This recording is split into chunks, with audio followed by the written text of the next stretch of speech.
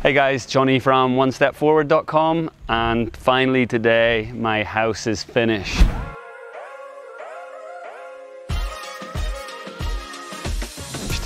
So I want to share with you the house that I've built here in Chiang Mai. If you follow my Instagram, you guys will have been seeing over the last kind of year or two all the construction, all the bills, all the planning decisions, and finally I've left Bangkok and I've moved up to Chiang Mai, and I want to share the house with you guys. It's quite an emotional thing for me to do, to be honest, because I know a lot of you guys read my blog and you saw that you know a lot about my upbringing. I grew up with a single parent, we were on welfare, we didn't have money to be going on holiday and these kind of things. And then I moved to Thailand when I was 22. I'm 38 now, so 15, 16 years ago. And I taught English in Chiang Mai in the north of Thailand, where I am now. My salary was $500–600 a month, and it's when I fell in love with Thailand. And from now, 15 years later, for me to start the blog and try to make something of my life, to come back, it feels like I've come back full circle, and something that I'm very proud of. And I also hope that it can showcase to you guys what's possible if you really truly commit to following your dreams. So yeah, then I started making money from my blog, as you guys know, and it does well, but it's not some crazy $1 million per month type YouTube thing, nothing like that. But what I did do over the years is I was very careful with my money. Even when the money was good back in the early days, I was careful and I invested it. And like all the things I do with my Every Countries and with the 7 summits or rowing across the Atlantic, and now Everest coming up in April, got to keep your eyes on the prize. And I knew I wanted to build my dream house. So for me, every time at the end of every month, I would save and invest and save and invest. And 10 years later, it's allowed me to build this place in Thailand. So let me show it to you.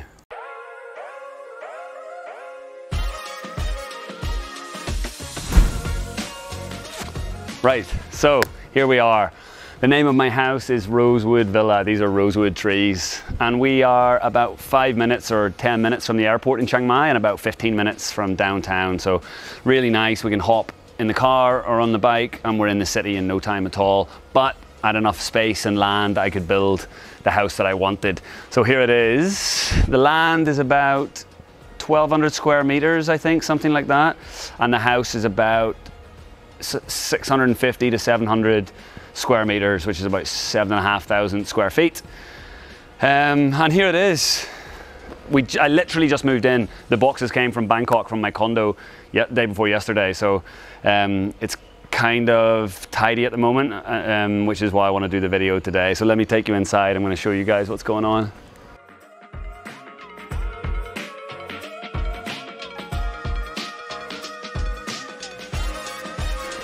And then this is the main entrance into the house. So let's go.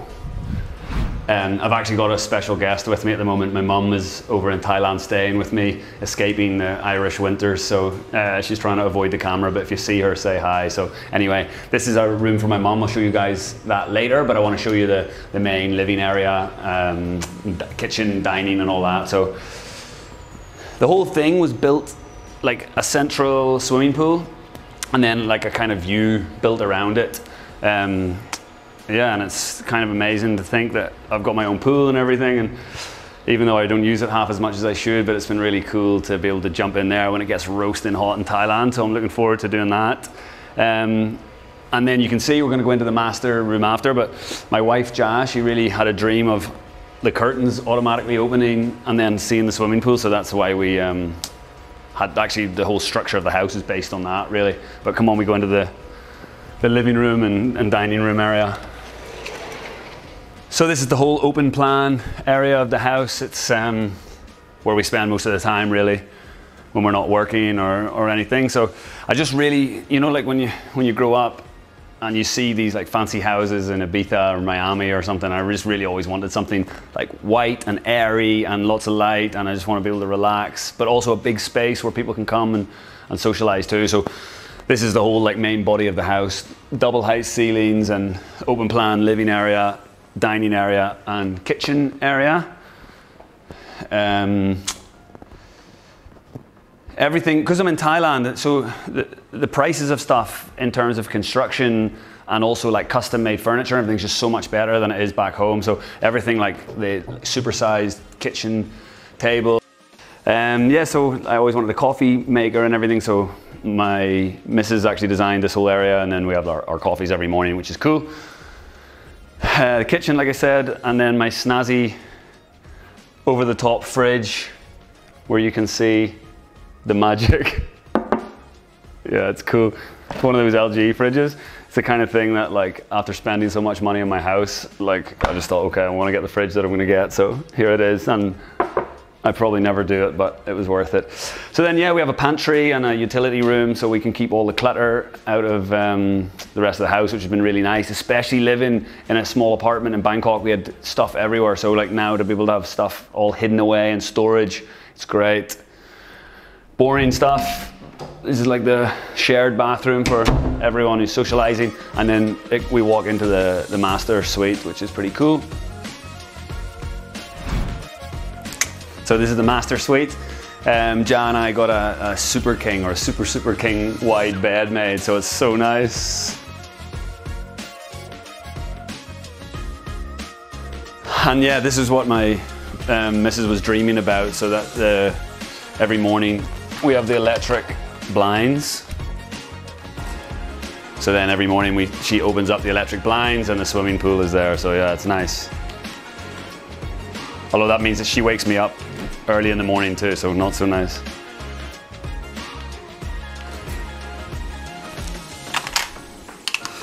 And then it comes through into something that's necessary when you've got a wife like mine, which is the walk-in wardrobe. I get the short side, obviously, and then Ja gets the long side. But again, it just makes me able to sleep so much nicer knowing that all your stuff's out of the way. And then the master and the walk-in then turns into the bathroom, the master bathroom, which is pretty big. His and her sinks, because she's got so much stuff, it doesn't normally look like this. Normally it's full of her stuff, but because of the video, we cleaned it all away. And then across here, you can see that it's got his and her showers too, which is nice. Again, like from years of staying in crappy hotels in South Sudan and Mauritania, like to be able to have some space when I shower and stuff, so nice. And then supersized bathtub as well. Actually, like when we were sorting out the bathtub, it's a company called Trusol in Thailand, which do luxury bathtubs in Thailand. And I thought we'd be drinking wine and watching movies in here, but I used it more to nurse all my injuries from whatever stupid stuff I've been doing around the world. So, but it's been amazing to be able to do that too. And when no one else is staying, it's just nice that we can open all the windows and open all the doors, and everything's kind of free. And the only other, there's 2 more rooms on the bottom floor. There's like a kind of coffee area for my missus, where she can have her sanctuary. I have mine upstairs, and also there's an annex that I built for my mum, because my mum is getting older and she's got Parkinson's, and you guys will see that I take her on a lot of my trips, so now she can have her own space and stuff when she comes to visit me. I'll come and show you guys that now. Oh, the gym. Let me show you the gym first.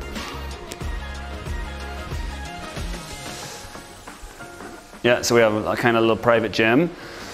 I'm climbing Mount Everest in April, please God, and I'm in training now, and I'm always doing something stupid, so well, I don't need a gym, but it's nice to have a gym, so basically I've got no excuses when I should be exercising. So anyway, I've been using it a lot to try to get in shape for this mountain, and a lot of my friends come around and use it, which is cool too, and obviously my missus and my mom and all use it, so it's nice. Save some money on gym memberships too. And then we have cool outdoor dining area. So in the north of Thailand, where I am in Chiang Mai, the weather is much nicer than the rest of Thailand really. It's like still warm today, it's like 28, whatever. And then in the winter, it's October now, and for the next 4 or 5 months, it's going to be really lovely. So we can sit outside and dine and drink wine.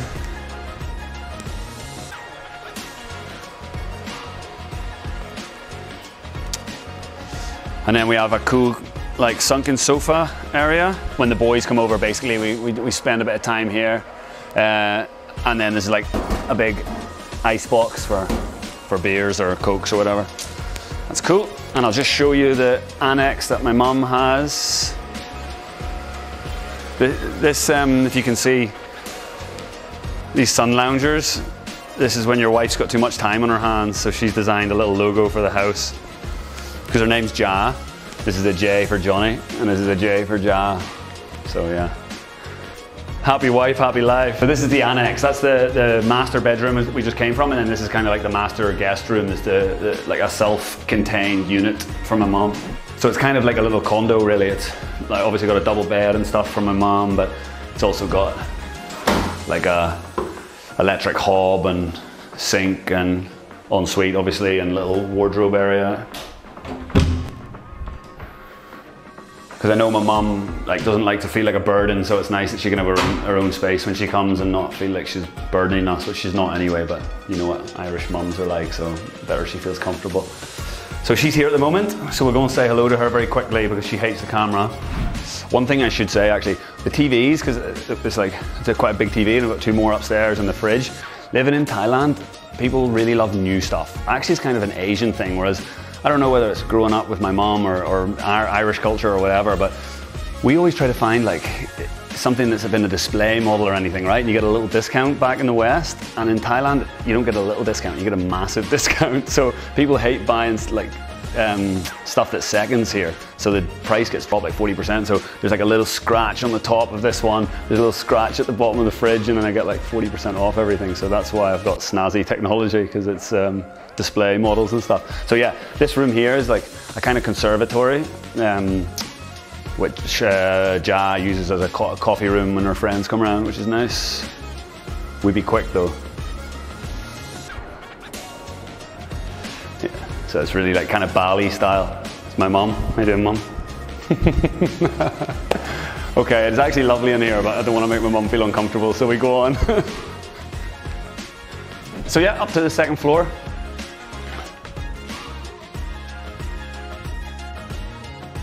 This is the first painting Ja and me bought together 10 years ago. It was the first weekend we ever went away together. It's a place called Amphoe, like a floating market near Bangkok. So we bought that day, and it's still with us 10 years later, so it's nice. So this side of the house is where the guest bedrooms and hopefully future kids are going to be. It's 4 bedrooms, the master downstairs, the master suite where my mum is, and then 2 guest bedrooms. Originally it was 5, but I completely ran out of money. So this area was supposed to be a 5th bedroom. And I was supposed to have a sauna in the gym too, but I ran out of money. So I spoke to my architect and I said, I don't have enough money for the budget. What can I do? And he's like, get rid of the glass room, the coffee room, like which my missus wasn't gonna accept. Get rid of the gym, can't do that, I need it to train. So he said we can get rid of one of the bedrooms and the sauna, so that's what we did. And then we had this space above the stairs, and I made it into kind of like a library area, which is cool, but another bedroom would have been nicer. Because the thing about Thailand is, especially if you work online as a blogger or you make money online, you can't get finance, so no mortgage. It means you've got to stump everything up. So if you run out of money, you run out of money. There's no way around it, so I had to cut back on some stuff, let's say.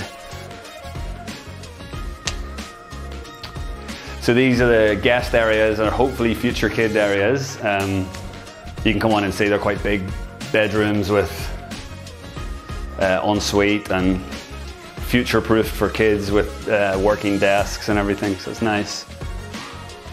Right now all I got is like drunken friends staying here, but hopefully it'll be kids in the future. And then the ensuite, but kind of boring. Also, that's what is the future female children's room, and this will be the boys, I guess. Which again, same thing. You can see they got like a work desk, wardrobe, and shower, and big double bed and everything. And then this is another reason why I ran out of money.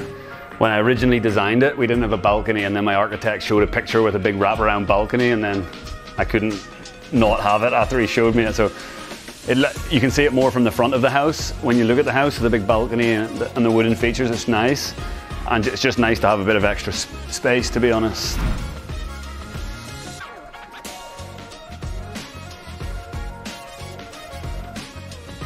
Yeah, so this is my office where I spend half my time. Yeah, it's cool. So I have like a secondary space for like when I have assistants or whatever, or sometimes when Jam, my missus, is working remotely, she can work from here. And then if you just come over, I'm starting to collect loads of cool stuff. Like this mask is from this artist in Central African Republic. I was just in Central African Republic a few months ago, and this is a gift from a school that we built in Delhi with our Medita Foundation. And this is tiger blood resin, dragon blood tree resin from Yemen, a jug from Damascus, Syria, Arabic coffee pourer from Baghdad, my ice axe from climbing Denali and Aconcagua, the highest peaks in South America and North America, and then some cool medals from like the North Pole Marathon. I did this cool ultra marathon in the Sahara Desert, 250 kilometers or whatever, and like, it's a nice memory of all the pain. And then if you just check around the corner, this is my future manifestation. So I'm climbing Everest in 6 months, so I've got a nice big picture of Everest that I stare at every day while I'm working, to try to visualize being on the top and hopefully succeeding and not dying. So yeah, it's my office. I spend like really a lot of my time in there, obviously. I'm always stressed about whatever I'm trying to do with Everest, for example, or the blog stuff, running these trips, whatever. And the way I decompress is just zone out on Netflix for a couple of hours every evening, or whatever show, or watching Liverpool. So I've always wanted to have like a little cinema with a big screen. So that's what we did with this room. I've got posters of my favorite movies, Lost in Translation, Old Boy, Teenage Mutant Ninja Turtles, and then a big 85-inch screen, bean bags, and a L-shaped sofa. So it's nice for me and Ja or my friends or whoever to come around and relax in here. It's nice. Yeah, and then the last room is, it was actually supposed to be my man cave, but my designer's like classier than me, so it ends up looking a bit classier than a man cave, but that was the idea of it anyway. Basically, like when we have kids in the future, and also just when other people are here, like my mom or my missus, and if the guys are around and we're drinking and making noise, we can come up here and play PlayStation or drink whiskey and not bother everybody. So yeah, this is where we relax with the guys if we're not outside. Yeah, it's cool. And obviously I'm a big Liverpool fan. And if any sports fans, maybe you'll know which years, but these are the 3 biggest trophies that Liverpool have won since I've been like a huge fan. 2005 Champions League final, 18-19 Champions League, and 19-20 English Premier League, first title in 30 years. Yeah, and then big TV and PlayStation and stuff, and all the booze. And then this actually opens out onto another balcony for anybody who wants to sunbathe. They can sunbathe here. Obviously, like I'm the whitest Irishman ever, so I can't be doing it too much, but it's here for people who want to do it. And then same for this, we have a little cabana area when the weather's nice and not too hot. You can come out and read out here in the sun, which is cool. And that's kind of it. We can just use these stairs, and that opens back down. The gym's on this side and the big bedrooms on that side, and that's my whole house. And then the last thing, I know you guys are gonna ask, well, I've been getting Instagram messages and emails since I started building it, how much did it cost? The land cost about, at the time it was about $200,000, the plot of land. It was 6 million baht, but the US dollar is really strong now, so maybe 180 or something like that. And then the build itself then cost about let's say 14 million baht, something like that. And then another 2 million baht or so for furnishings and stuff. All in, it was about 22 million baht, which at the time was about 700,000 US dollars, which I think is a pretty good price for a big house like this, and like my dream house basically. I've got an investment property in London, which is like not the same price, but not a million miles away, and it's about 40 square meters, 400 square feet. So I think if you can work online, it's much better to live in Thailand and have a place like this. So it cost about 700 grand, and then before the dollar got strong, it was worth just shy of $1 million US. So from a business perspective, which is what I'm hoping to maybe do in the next year, like I can see why people do real estate. Building is a lot better value. I just couldn't have afforded $1 million house, so now I have it because I build it, and I would really recommend other people doing that too, especially if you come to Thailand. Let me know, I can point you guys in the right direction. But that's it, yep, it's my dream. I'm finally here, 10 years of saving and struggle and stress, and now hopefully I can slow down a little bit, yeah right, and start to try to enjoy what we've built here. So thanks for watching. If anyone's got any questions about living in Thailand, building a house in Thailand, and of course, as always, any stuff about blogging or every country in the world, please, please, please message me. And I'll see you guys in Chiang Mai. Thank you.